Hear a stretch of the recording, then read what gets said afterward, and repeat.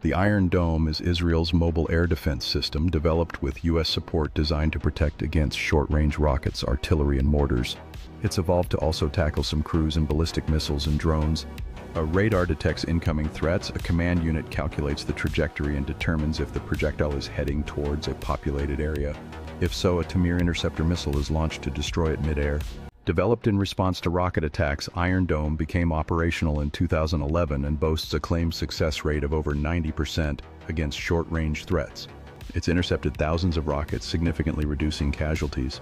However, each Tamir interceptor costs around $50,000, making sustained barrages expensive to counter.